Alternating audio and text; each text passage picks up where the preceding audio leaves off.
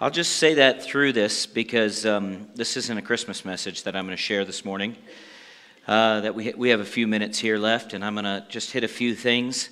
We're still in our Teachable series, and I want to, if you would go with me to Proverbs chapter, let me find it here. If you get to the book of Proverbs, you'll have a good start. Proverbs chapter 9, if you would please. And we're talking about being teachable, and I'm going to get into David and Bathsheba again here this morning, and I want to just bring out a couple of things that the Lord's been showing to me. How many know this?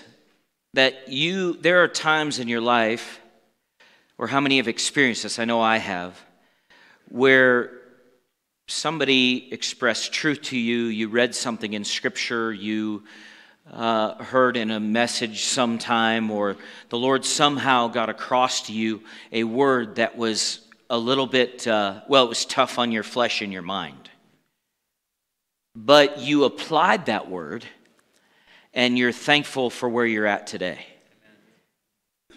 And I heard a minister, a well-seasoned minister, years ago say this, and I adopted it for myself, not because necessarily at the time I had experienced it as a minister, but I saw the principle as a truth, and then over the years as I've continued to think about that statement as it's come up, I've just seen that it is truth over and over again. But he said some messages will make you shout and be happy, and they bring joy when you're hearing them. Some messages you hear and you don't, it's kind of solemn, you're listening, it's more intense. You can tell that people around you and yourself, you're more introspective, you're thinking about, and the truth is hitting harder inside.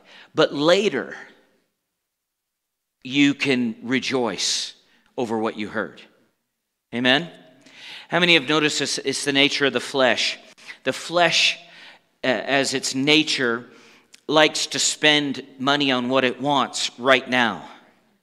The flesh, as its nature, is not really, usually, by nature, a saver. Right? For the most part. I know there's different personalities, but just in general. Think about something that you really like, you really want. But how many know this? The flesh is this way. It'll be mad that it didn't get what it wanted. But if you make it do what it's supposed to, it'll look at the savings account 20 years from now, and it'll act like it did it. How many have noticed that? Oh man, look what we did. And your flesh is such where you have to go, shut up, stupid. That wasn't you. That was the grace of God inside of me. Amen? So, this series is kind of that way. But what I've noticed is when you are correctable and teachable, your life gets better. Now, I'm not talking about gullible, and I'm not talking about everybody that shares an opinion, you listen to it and follow it. I'm talking about you're allowing the Holy Spirit through the Word of God to teach and instruct you. You're allowing the Holy Spirit through the Word of God and the ministry gifts that God has placed in your life, whether you're where He's called you to a church or whatever the case may be, and those ministry gifts that are over you in speaking, you allow the words of God to impact you and change you. When you're open, when you're pliable, and you're receiving those things, what takes place is, and Heidi was talking about it earlier, there becomes a storehouse within you of the seed of the Word. And when you're walking through the course of your life, those words are supposed to come out of your mouth and out of your expression through this physical body to the earth. The Scripture doesn't say go witnessing. It says be a witness. Now you can go, there's a go in there. There's nothing wrong with that. I've knocked door to door and preached the gospel to people. It's not the most effective thing that I've ever done, but I did lead people to the Lord. Mostly you just get the door shut or, cussed out or something, That's what happened to me anyway. But it is a way to be a witness. Our whole life is to be an expression of the resurrection. Okay? Our entire life. See, the house of God is not what we're in right now. You are the temple of the living God. Paul said, Christ in me, the hope of glory. Notice he didn't say Christ out in the universe, the hope of glory. He said Christ in me, the hope. In other words, Paul also said to the Corinthians, know ye not that you are the temple of God? Isn't that amazing? I mean, that's when you start to get this understanding and this revelation that Paul brought out by the Spirit of God through him, you begin to realize, wait a minute, God's not distant from me. This will, see, everybody in the government needs this revelation. I said everybody in the government needs this revelation that God is there. He's not way out there somewhere. He's in you. If you're born again, God is in you. You won't just do anything you want to do, because you're aware that somebody else is there. So the scripture puts it to us like this, that everything is what before the Lord? Naked. So now watch this. People hear that and they're like, they cringe. I can almost feel it, inside. Like, oh, that means he knows what I did. Yeah, he does. And yet he still pursues you and loves you. And that ought to be a sign to you, hey, maybe I should get to know this guy. Maybe I need to get to know this Savior, Jesus Christ, and walk with him. Because the reality is that he made you, he formed you. You know that song we were singing? He's singing over us. Do you know that the reason why many times people's lives are so screwed up is because they never yielded to the maker and the creator of all things. And so they're bumping through life in blindness rather than yielding to the one who had a plan before you were born. Now, sometimes that's because of ignorance, and sometimes it's just flat rebellion. They're just rebellious. What do you mean by that? They just, no, I'm not doing what you want, God. I'll do whatever I want. And you know what the thing about God is? He'll let you. Do you want to know why? Because he doesn't want you to love him because you have to. He wants you to love him because you want to. Amen? It's an interesting kind of paradox. I don't know if that's the best word, but the tension we live in this life. And it's not going to go away, okay, until the Lord returns. Amen? It's just not going to go away. Why? Because as long as this earth turns and Christ is not back ruling and reigning, the enemy's going to have influence and you're going to have free will. Now, when the Lord returns, free will go bye-bye. Amen? The Bible says what? Every knee will and every tongue will confess. Yeah, that Christ is Lord. And so in that, we get the opportunity on this earth to express faith in by controlling or using our will that he's given us, our free will, to yield to him. See, personally, I would rather bow now than have an angel put his sword in the back of my knee. People, see, now we have a whole generation too that's like, no, God doesn't, nobody will go to hell. You better read closer. I'll just put it to you like this. Nobody preached more on hell than Jesus. Nobody. None of the other preachers did. Jesus did, though. And it's real. Amen? So we get this opportunity to be teachable here. We get this opportunity to be pliable here. We get this opportunity here while we're on earth to express faith in the grace that has been shown to us. Now, the Lord's not angry. He's not upset. He's not boiling over on the throne. He believes that Jesus paid the full price for sin, but he will wait for humanity to respond. And so we get to be teachable. Watch this now in Proverbs 9, verse 7. It says this, he who corrects a scoffer gets shame for himself, and he who rebukes a wicked man only harms himself. Do not correct a scoffer lest he hate you. Rebuke a wise man and he will love you. Now, you have to discern who you're talking to. If you can tell that you're trying to share with somebody about the Lord and the love of God and the importance of serving Him, and it's just going in one ear up and out the other, or they're just arguing every point with you, then you just need to walk away because you're just going to hurt yourself.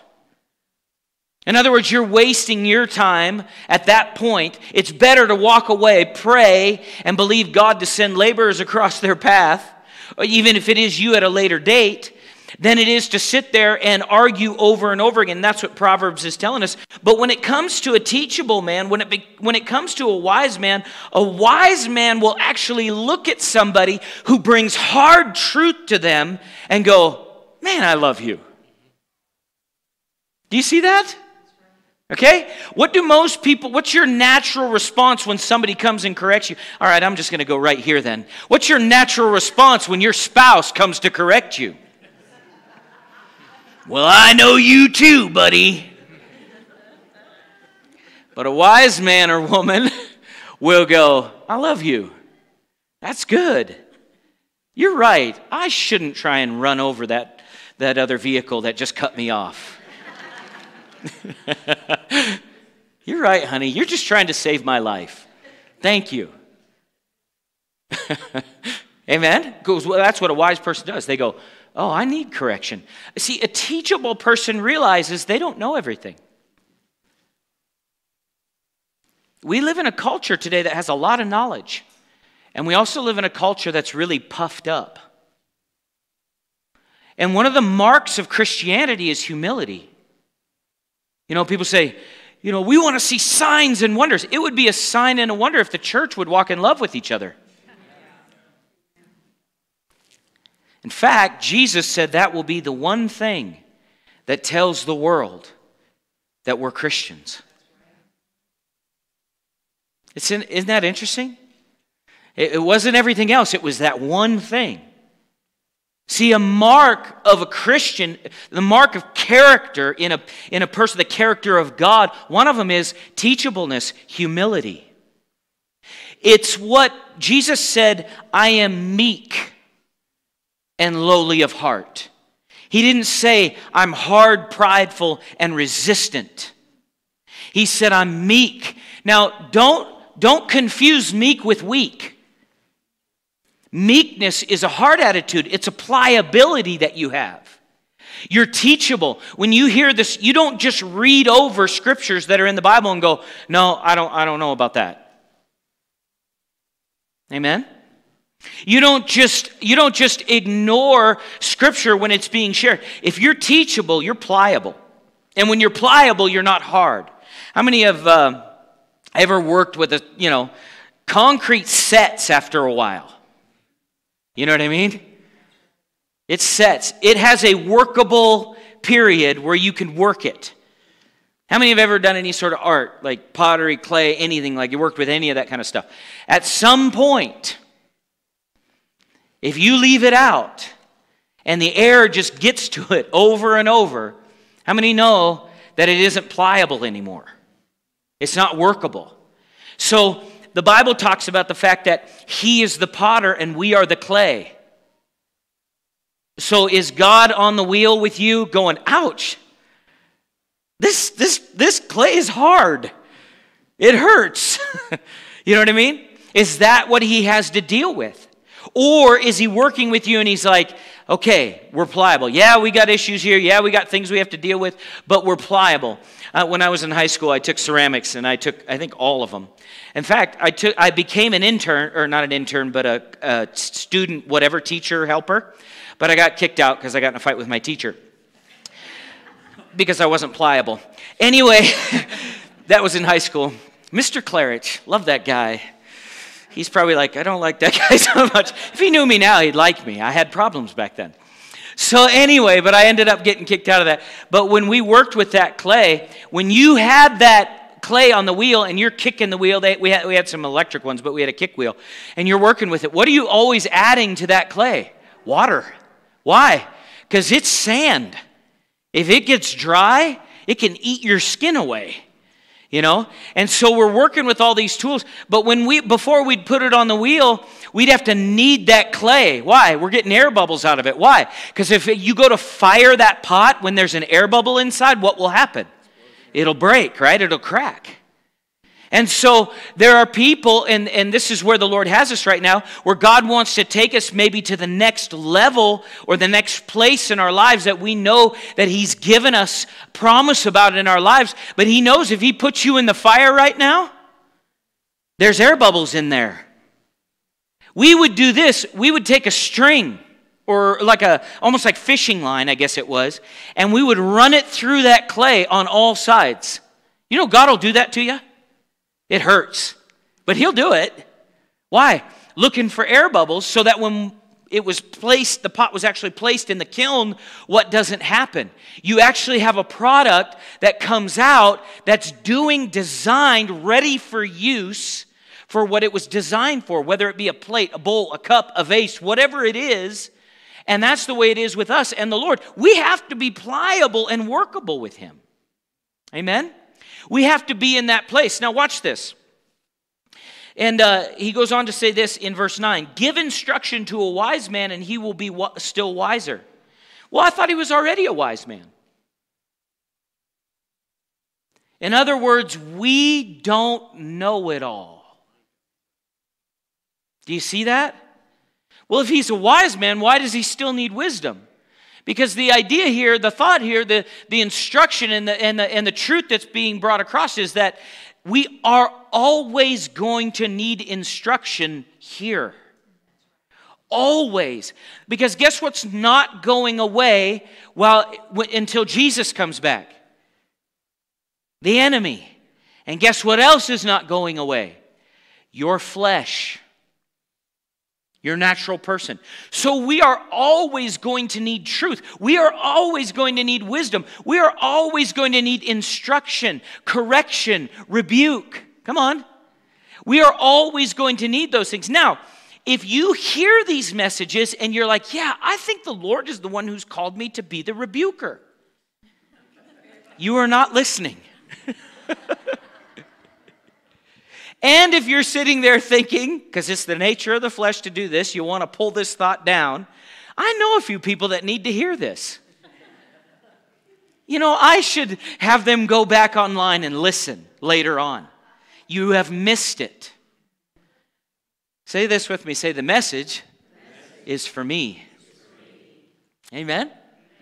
It's for me. I'm talking about me. Do you know how many times the Lord corrects me when I'm preaching? I just don't tell you. Well, you don't come tell me every time He corrects you, so. In other words, we need to be teachable, and a wise man will still be wiser. Teach a just man, and he will increase in learning. The fear of the Lord is the beginning of wisdom, and knowledge of the Holy One is understanding. For by me your days will be what? Multiplied, and the years of your life will be added to you. In other words, if you want to live the way you're supposed to live and have multiplied days and added years, then you need to be what? Teachable. You need to be pliable. You need to be able to be taught, brought. You need to have this mindset of, God, show me more light. Give me more wisdom. I want to function and operate in my marriage, with my kids, with my business, with my work, with my employees, come on, think about this. You have an answer, God, for every area. You have an answer for my physical body. Amen. Come on. Amen. You know, not all sickness, sometimes sickness and disease or problems in a body is because of the way we're treating it. It's not because it's just the devil. You know what I mean? We know that there wouldn't be sickness and disease if the enemy wasn't here. We understand that because that's where it all came in. How many notice this, that in Genesis, there's not an account of the day that God created cancer? It's because He didn't. He doesn't have any to give. Come on, think with me. He doesn't have any to give. Amen? So He's not dispersing it. He's not handing it out. The enemy is working in this earth. How many know God doesn't have depression? He doesn't have suicide. Come on. He doesn't have colds or flus. You never notice that the flu is never called the heavenly flu? It's always called like the Hong Kong flu or the swine flu, or, you know what I mean? It's something like that. It's never Jesus of Nazareth flu. It's never anything like that. God doesn't have those things, so he can't give them. When we walk in obedience to him and we're pliable and instructable, then we can come to the place of, you know what, a person that is teachable is a repentant person. They don't, it came to a point in my life where I went, Lord, I'm wrong, you're right. And that's when my life changed. You say, did you believe in Jesus? Oh yeah, I believed him. I could tell you stories, but I don't want to say it in front of my kids. No, I'm going to tell you anyway. I was at a party one time in high school, and we're in a garage, unattended by parents. And we were passing a pipe around. We were smoking weed, is what we were doing. And Jesus came up in the conversation. I mean, we're all high as a kite. And we think we're hilarious. And we're passing this thing around, and somebody says, you believe in Jesus? How does Jesus get in the middle of that conversation? It's not like we're at a church service and the worship leader is leading worship. We're in a garage hiding. This was before the days of it's recreational, it's medical. None of us had green cards. Okay? None of us. All right? None of us did. But this was long before that. And all of a sudden, while we're taking hits off a pipe, Jesus comes up. How? My parents prayed for me. My grandparents prayed for me. So what happens? The Holy Ghost comes walking through, an angel goes, what about Jesus? Throws it in the mind. And one person goes, you guys ever think about Jesus? Man. And I'm standing there going, what? And I made this statement. I said, I wholeheartedly believe in him. These words came out of my mouth, but I'm not serving him. I said that. Do you know it wasn't maybe months later I got saved? I gave my life to the Lord. And the rest is history. So whoever you're believing for, God has a way. And you know what I figured out about God? He doesn't care how high you are. He can get your attention. He can. I love it. I love the Lord. He's so good.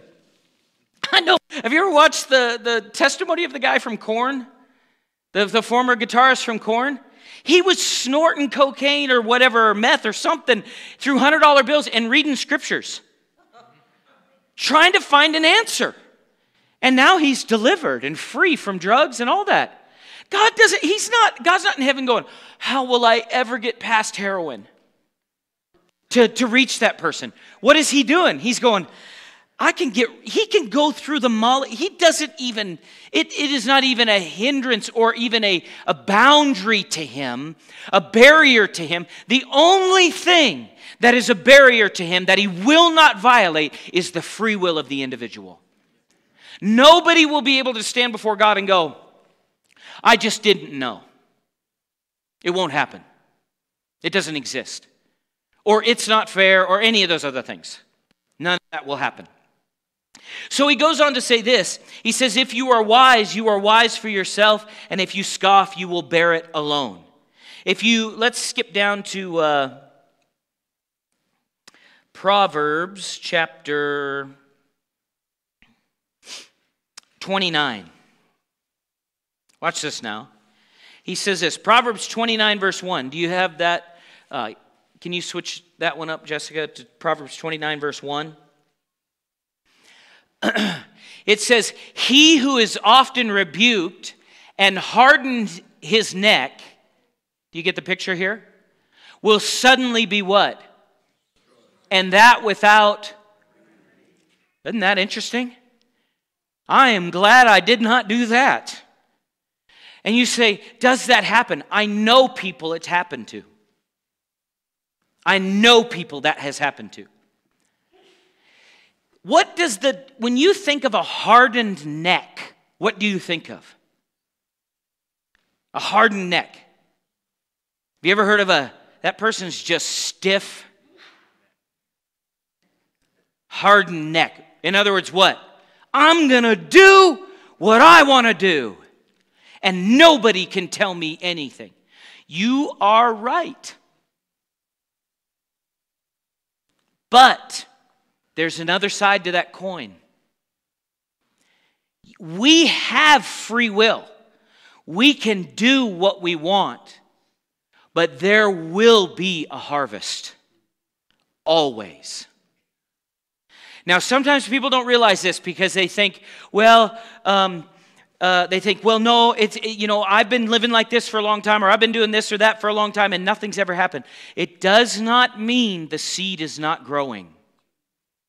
It is growing. As long as we're on this planet, Jesus said, or the Lord said this in Genesis, seed time and harvest will not cease. And a lot of times people think naturally. They just think about natural seeds, spiritual seeds. The longer you harden yourself to the Lord, the longer you resist Him, you can get to the place where it says here, if you harden your neck, you will suddenly be destroyed, and that without remedy. Proverbs 6:12 says this, a worthless person, a wicked man, walks with a perverse mouth. He winks with his eye. He shuffles his feet. He points with his fingers. Perversity is in his heart. He devises evil continually. He sows discord. How many know you don't want to do that? Therefore his calamity shall come what? Suddenly he shall be broken without what? Without remedy. Do you know I wrote this message like 2.5 weeks ago? And I just haven't been able to get to it. Must be for today. In other words, there's a hardness in a person. Now, let's not just apply this to natural things. Let's apply this to spiritual things because that's the main source here. In other words, this is a person who continually rejects, continually comes against, continually rejects what God's hand in reaching out and reaching out and reaching out. And what happens is people blame God for their own decisions. I don't even have time right now to get into it. I'm not going to try and get into David. You know, we looked at this 3 weeks ago about Saul. And then last week we looked at David. And we talked about the fact that Saul sinned against the Lord and so did David. But the difference between Saul and David was what? It was repentance. Saul, what he did is Saul had more fear and insecurity about people than he should have. And what they thought. And it caused him to reject the word of the Lord. But what Saul didn't do, Saul's greatest issue there wasn't the fact that he rejected or that he just disobeyed. The greatest problem Saul had is that he never repented. He never went to the Lord and said, Lord, I'm sorry. I'm going to change. First of all, I've sinned against you, Lord, and I shouldn't have. Secondly, I'm going to make it right. I'm going to make the right decision now. That's what repentance is. It's just turning around. It's changing the way you do things. Now, David slept with another man's wife, got her pregnant, and then had the husband murdered. But what did David do? David said, I've sinned against the Lord. When the prophet and the word of the Lord came to him, David didn't go, you don't know how hard it is to be king. David didn't say, do you know what kind of pressure I'm under? David didn't say, do you know, for years I had to dodge the spears of Saul. And you're going to come in here and accuse me of something? What am I expressing to you? Somebody who is what? They got a hard neck. Well, you don't know what this person did to me and that person. Let me help you with something. You have done the same things. Every person in this place, every person on the planet has hurt somebody else. There is only one perfect person, and his name is Jesus. I have done things in my life. I mean, I just told you a little bit. I didn't even tell you the other stuff, and I won't. So don't come ask. Don't bother. Why? Because I'm the righteousness of God in Christ Jesus. I went from Saul to Paul. I actually seriously thought about changing my name the other day. Why? They did it in the New Testament. In other words, Saul was a stiff neck in the Old Testament. What was David? He was pliable. It wasn't that he made a mistake, guys. Listen. Look at me. It wasn't that he made a mistake. It's that he repented. The Lord is not asking you to be perfect. He's asking you to be pliable in your heart and open to Him so that He can make you perfect. People approach grace and the empowerment of God the wrong way. They approach it like, I made all these mistakes and now I'm saved, so I'm not going to do this. You'll only not as you know the Lord in you. It took me a while to become more sanctified after I got saved. It took me a while. Why?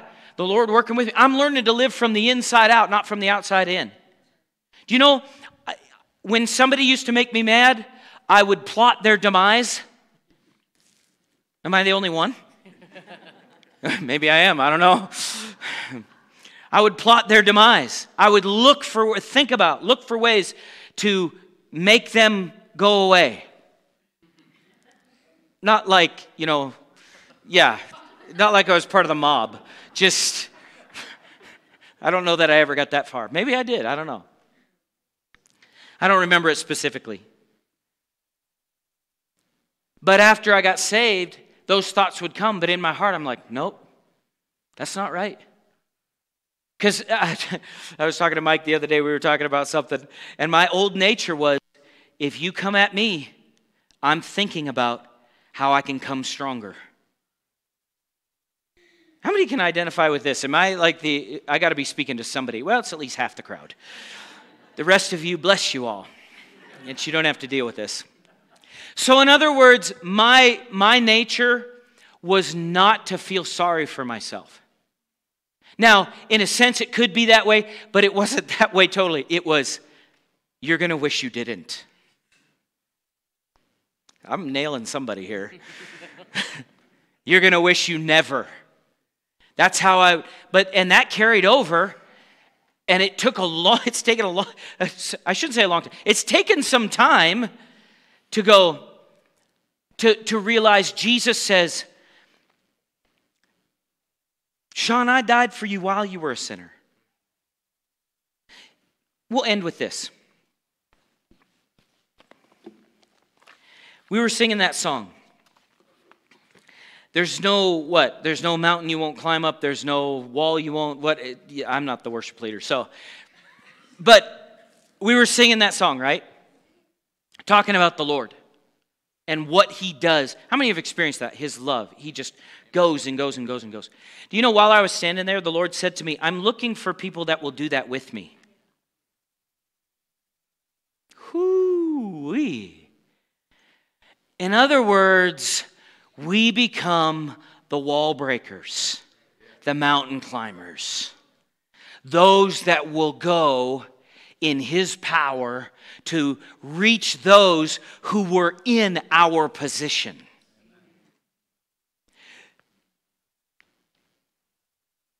And that is somebody who understands and has grown in their relationship with the Lord to where it's no longer about, can I defend me? It's now about, can we get you saved? Does that make sense? Can we now help you see the light that we live in? Does that make sense? Because how many know this? And you can stand with me. Are you doing keys, Shane? You can. How many know this? That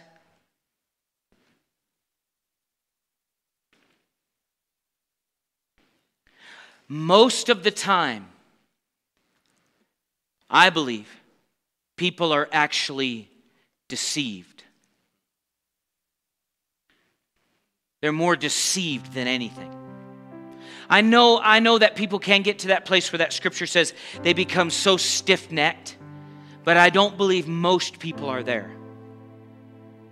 I believe most people are living in darkness and missing light. Amen? So I want to do this, every head bowed, every eye closed. I just want to give you an opportunity to hear from the Lord. First of all, let's do this. If you just agree in your heart, I want to pray this. Just agree in your heart if you would, if it applies to you. Father God, we just come before you in the name of Jesus.